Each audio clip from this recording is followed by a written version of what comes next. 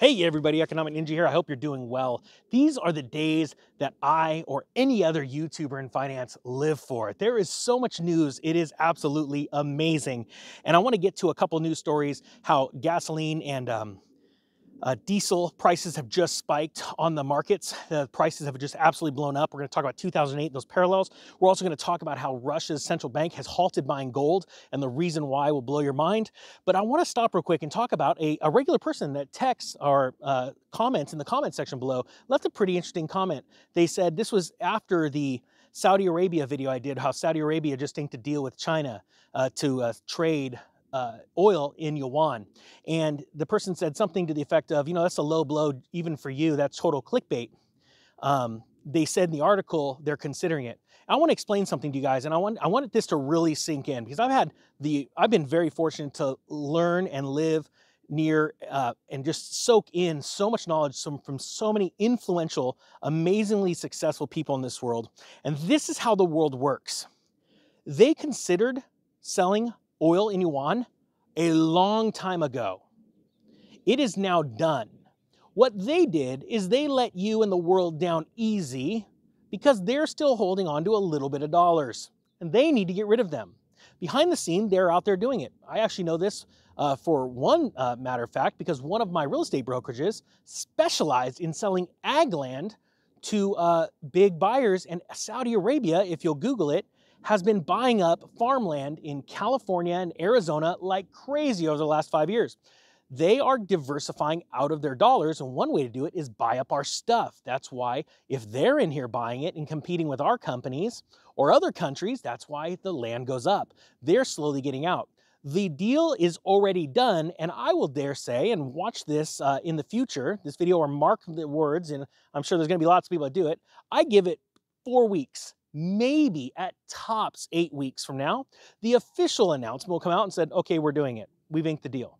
I want you to understand that is literally how the world works. They're letting you down easy as they're getting out. It's already done. They would not go to the trouble and say, let's put out a press release. Yeah, we're thinking about doing it, and then not do it. That's not how the world works. I want you guys to think more globally, more forward thinking into the future, okay? When Jerome Powell came out and says, I see a day where the dollar is not the only reserve currency in the world. That wasn't a, oh, hey, just thought I'd say something. I didn't know what to say to you guys in Congress. No, that is called the shot across the bow. That is the warning to everybody that should be warned, and it is the signal to everybody in the know. Here we go, guys. Let's do this. All right, so without further ado, let's do this. So this is all for Wall Street. I'm going to link it below. Diesel spikes to $5.25 and gasoline to $4.32 in historic leaps. But wait a minute, futures of crude oil and gasoline plunge.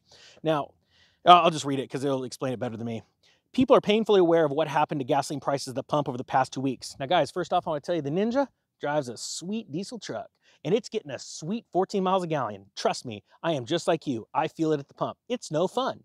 Now, I've done things to hedge myself, like build up income streams so I don't get totally stressed out. But I'll tell you what, even when you know the prices are going up, and I'm telling you, I believe especially in California, this summer, we're going to see between $10 and $12 fuel some point in the summer. That's going to be nuts. I believe the national average is going up to $5, $6 a gallon. It is going to be absolutely catastrophic. But there's not much we can do about that other than get prepared.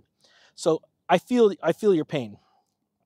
It says here, right here, the average retail price of number 2 highway diesel to be passed on in cost of everything that arrive at the house, office, store, construction site, or manufacturing plant has been rising since November of 2020. And on Monday, it jumped to a record $5.25 a gallon, $5.25 a gallon. And that was from the U.S. Energy Department's EIA. Now, that was yesterday, okay? I'm putting this video out today on a Tuesday. Based on surveys from gas stations conducted during the day. It said over those 2 weeks, diesel spiked by $1.15 or by 28% in 2 weeks. That is absolutely monstrous. That was by far the biggest 2-week spike in the data going back to 1994, okay? But we're going to talk about a very special time in history and what it did to our country. Diesel is now up 64% from the same week last year. 64%. We're talking national average. That is absolutely mind-boggling, and it's going to hurt so many companies and so many small businesses in the coming weeks, in the coming months. The prior record high for diesel of $4.76 occurred in July of 2008. after which it got blown out of the water by demand destruction resulting from the financial crisis. So let's stop right there. That is a very important thing. I've talked about that special time in history in many videos because it's so important. You see, when diesel spiked to that $4.76 a gallon, we saw stories, and it was in June of 2008, right? Bear Stearns had collapsed in the spring. We'd already all been given stimulus checks a year before that because the economy was actually collapsing in 06. So in 07, they're giving us stimulus checks. Bear Stearns gone. A few months later, diesel is spiking, and semi-trucks were literally pulling off on the side of the road, and there were headlines all over the place saying, this is it, it's too much. We can't do this. We cannot survive. And a lot of that is because companies have contracts to fulfill business. Now, there are some contracts are well written and they have a fuel surcharge. And I guarantee you right now, companies are rewriting contracts like you would not believe. But I believe a lot of companies are going to get caught red-handed. And this is going to hurt a lot of people. Now let's talk about gasoline. The average price of all grades of gasoline at the pump jumped to a record $4.32 a gallon on Monday. Okay, record price in gasoline. So this is incredible. Monday, according to the EIA, by up over 19.6% in the last 2 weeks. Also the biggest 2-week jump in data going back to 1994. Year over year, gasoline was up 51%. Now, I want you to understand another thing too.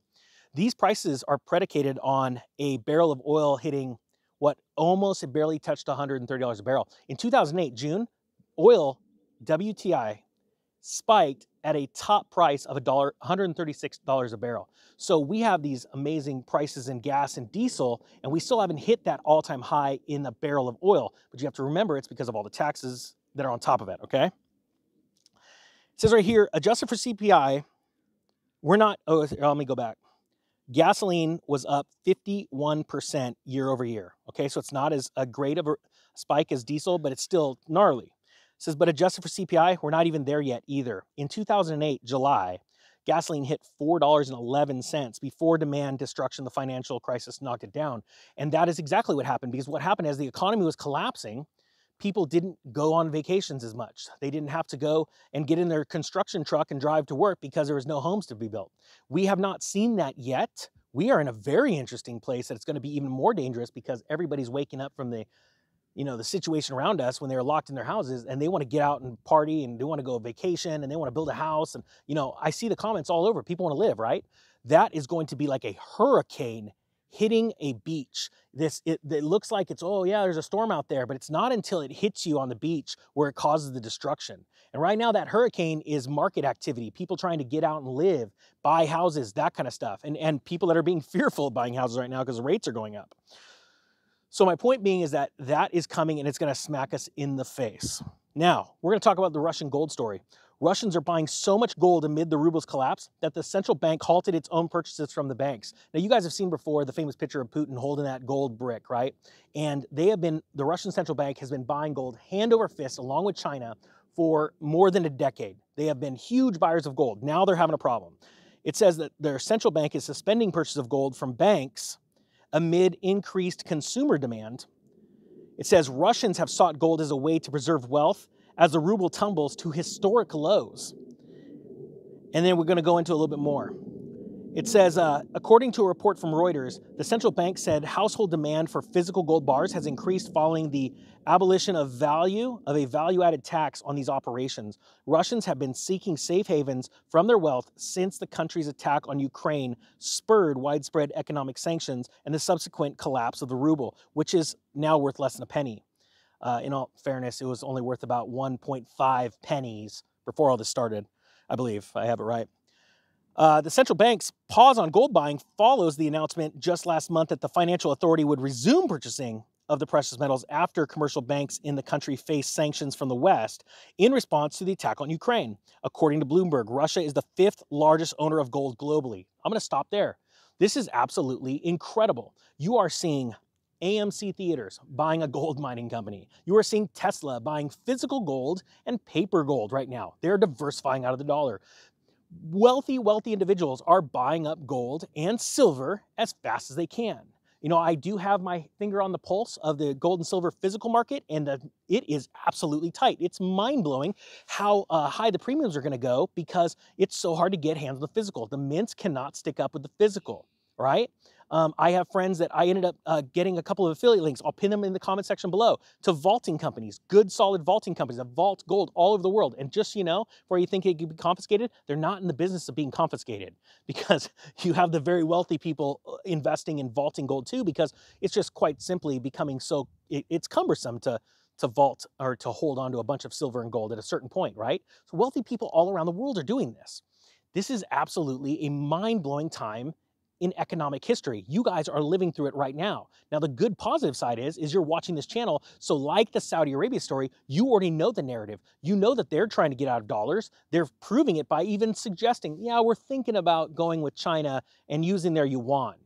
Now, remember, guys, what does China have right now that no other currency has? They have a gold-backed bond, a gold-backed bond.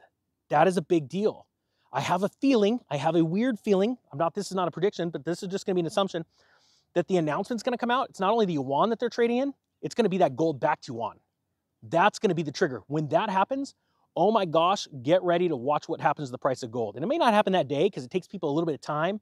There's people on AMC threads right now like mocking AMC for buying a gold and silver miner, and they have no idea what's happening right now to the currencies all around the world. They're all falling together. That's proven because inflation is going up all over the world. That means the currencies are dog poo. And sorry for a lack of better terms, but I think dog poo is good. If I had an emoji, an editor right now, there'd be an emoji of dog poo right now.